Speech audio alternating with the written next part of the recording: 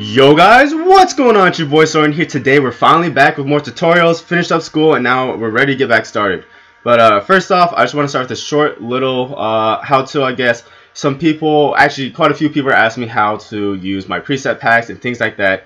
So just so you guys know, this is my first time doing stuff like this. So if there's things that you want me to change or think I should improve upon, make sure you let me know down in the comment section below, and I'll make sure to get that incorporated into my future packs.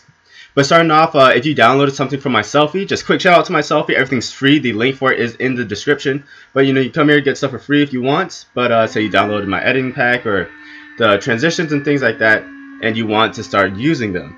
So first off, if you don't know how to put them into your After Effects, what you do is after you download the pack, you extract the files and all that, and you're gonna go on to your little file explorer here, and then you're going to go into your PC. Go down to, let's see, I take that back. There's two different ways you can do this. I normally go into Documents and then go Adobe, After Effects, and then User Presets, and you can click and just drag and drop them into here. Or the other way you can do it is if you go into your PC, go into your, let's see, your program files, and then After Effects, App, AE, Support Files, and then you can go into Presets and then create a folder and put them into there. I got a couple things here just so you can see that.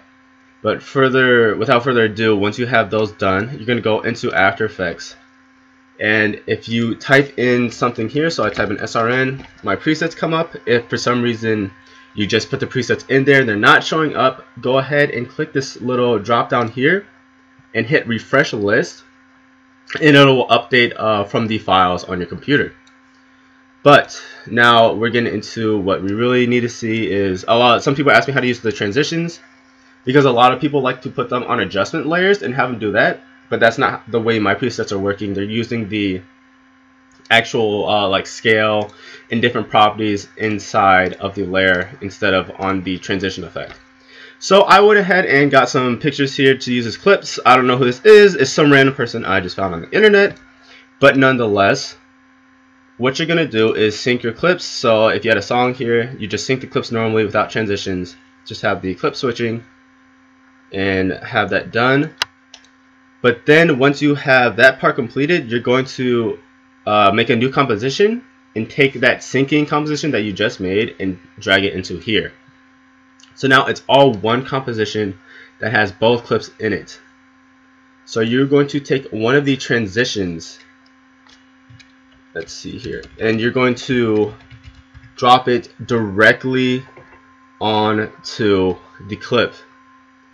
So let's just take this pump right here. I'm going to click and drag it onto the clip, and now if I hit U, it'll bring up all the keyframes. So now you can see there's the scale keyframe here that acts as a pump, and so now that's on the clip itself. I can take like a rotate as well, drag that on there. And then now we'll have both like that. So if I give it a small little RAM preview, you'll see what's going on. And that's definitely how to use the transition presets that I've made. You just click and drag them right onto it. Actually, all of my presets I've made, even for the effects and things like that,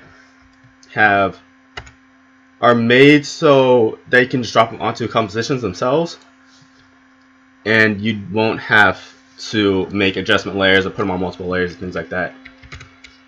So if I take something else, let's see here. One thing I actually use a lot is the earthquake. I use that a lot on my edits.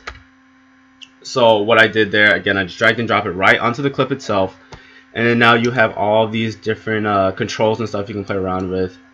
So I can make it just kind of jump around here. I can keyframe it up, keyframe it down, things like that. One thing to note, when I made all these presets on this first pack, I'll definitely take credit for it. I did mess up on it. So what happened is, I normally for Vine I edit in a square, which means that my motion tile sets were all set to the dimensions of a square. But all you have to do to fix that is simply go up here to that tile center and make sure that your X value is half of your width. So mine is a 1920, so half of that is 960. and then my height is in 1080, and half of that is 540. So you know, if you're editing in like 720p, that would be 640 by 360 that you're gonna have to set these values to.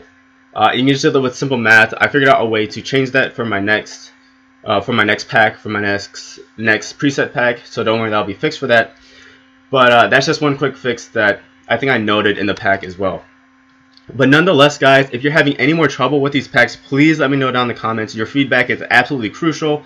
You guys have been really good about the constructive criticism. It's something I really appreciate a lot. But nonetheless, guys, make sure you like the video if you enjoyed. Let me know anything else you want to see in the comments down below. And I've been Soren, and I'm out. Thank you.